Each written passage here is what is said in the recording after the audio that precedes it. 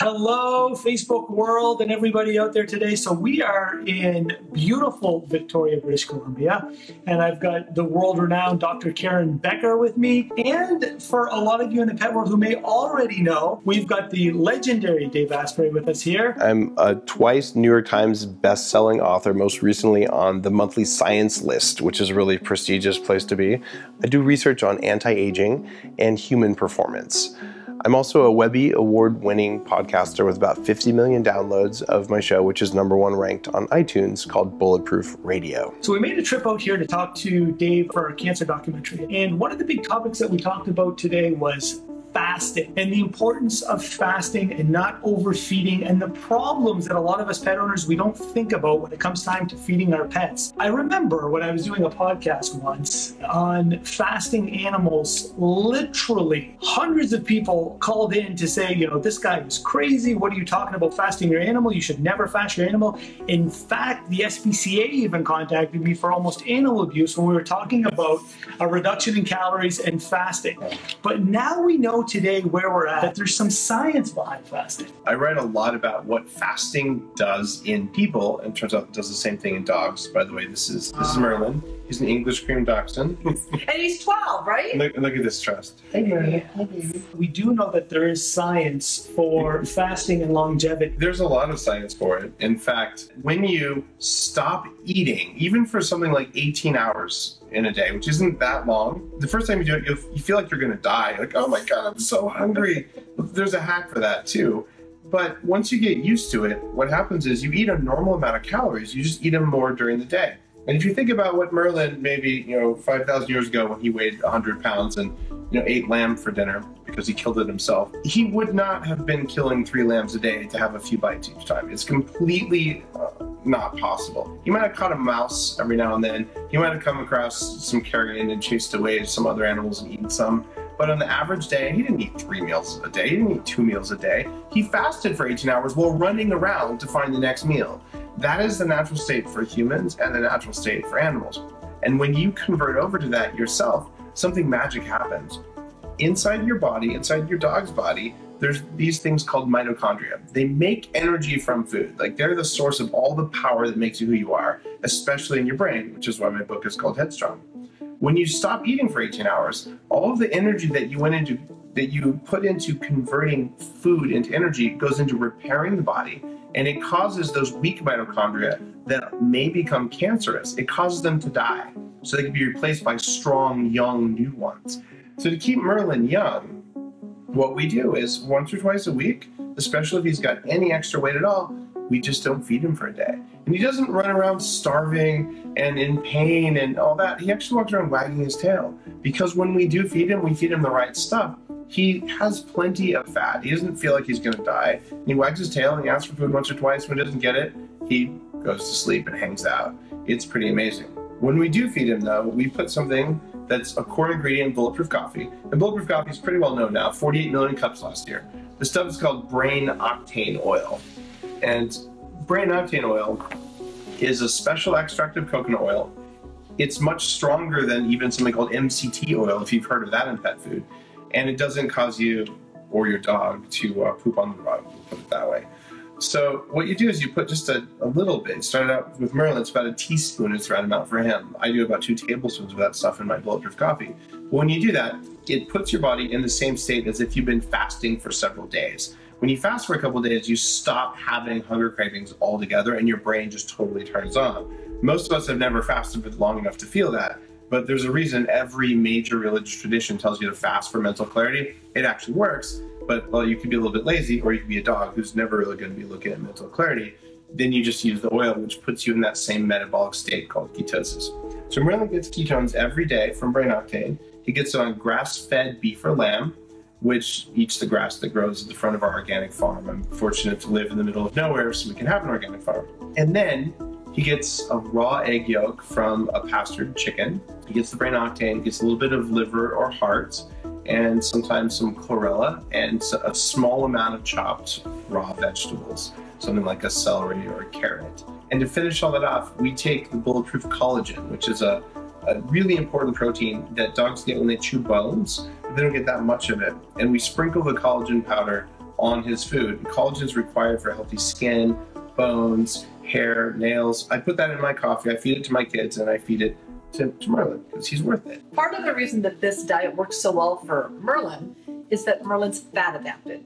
You wisely have made your dog keto adapted or fat adapted. So dogs can burn fat or sugar, which comes from carbs and starches, as fuel. It's much more biologically appropriate that dogs burn fat. That's their evolutionary source of energy, and it's much more appropriate. It's low metabolic stress. It's low in terms of overall creating an inflammatory response. Fat helps to reduce inflammation in the body versus carbohydrates.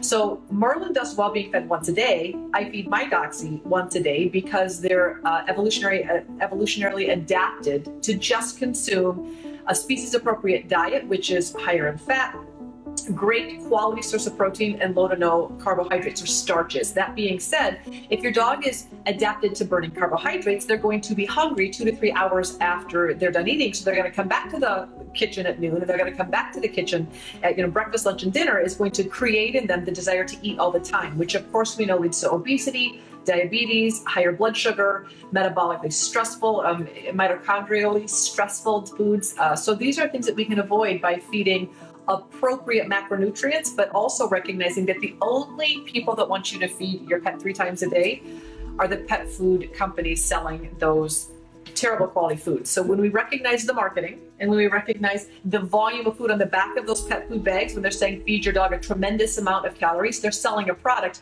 They're not selling you good health. So something to think about. There's a slogan, you can't eat just one. Yes. This is what people food companies do. Yes. It's the same thing that dog food companies are doing with processed food. They're creating food that causes food cravings. And if food craving starts in your cells when they believe that they are going to die because they're not getting enough sugar fast enough because this feeling was induced by inappropriate food. That's why you feel like you're going to die if you don't eat 5 or 6 times a day if you're stuck that way.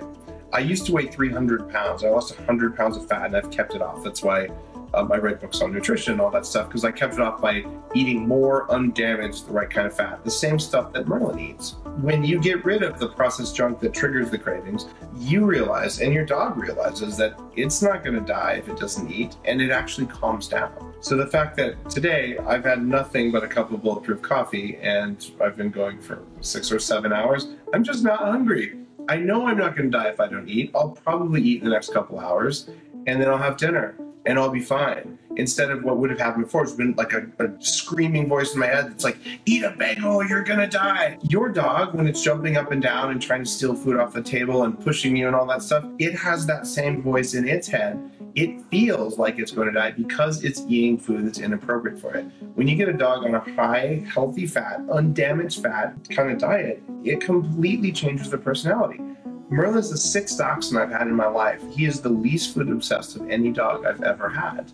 And he likes to eat, but it's not the reason he exists. I think one of the biggest things for me was that study that was done a few years back where they took golden retrievers. They broke these panels up of dogs and they fed some of these dogs free-fed all the food that they could possibly eat. And then they had ones that were calorically restricted. And those golden retrievers lived longer. The ones that ate less live longer. Any tips that you guys have for, let's say, somebody who's starting out who's a little bit freaked out about fasting their dog? Is there something they can do to get started? Well, let's first talk about the fact that dogs naturally will want to fast themselves. I cannot tell you how many times people have come into the hospital and they say, oh my gosh, my dog is skipping breakfast. So I've added Parmesan cheese. I've used a topper. I'm adding whatever I can. I want my dog to eat breakfast.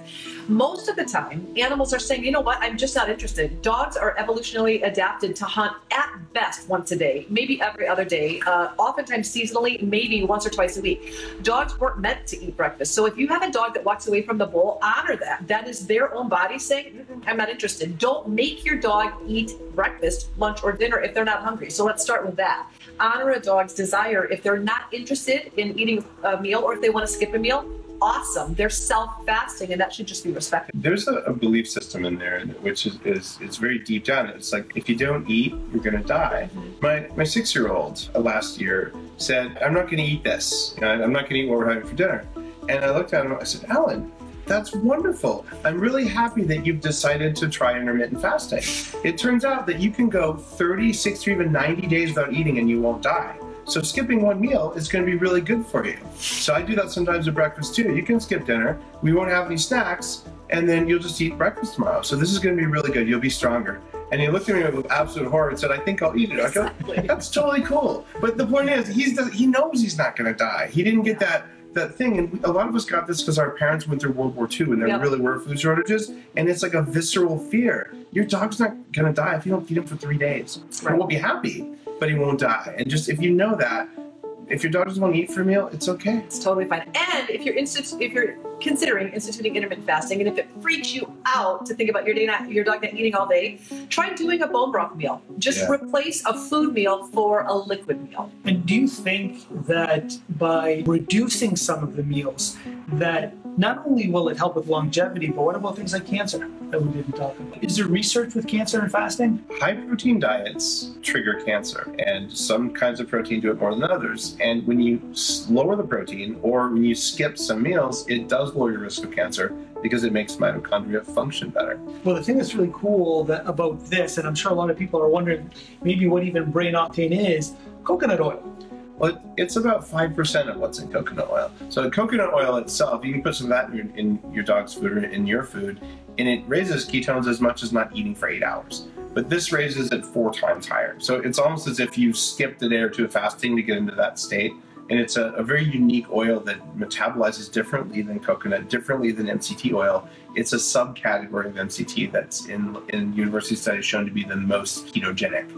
So it's a source of external ketones. You want your dog to have some ketones present in its diet, but if you're feeding them kibble, there's just too much carbs. They'll never get ketones. And there you go. And there you have it. Awesome. This is information that we thought a lot of you should have when it comes to fasting, that you don't have to feed your pets all the time. For those pet owners out there who freak out when their dogs self-fast, it's a good thing. It's not a bad thing. Honor it. Honor it. Thanks so much, guys, for watching, and we'll see you guys soon. And if you haven't already checked it out, check out Dave's podcast. See you guys. Oh, and Merlin, we got to say bye to Merlin.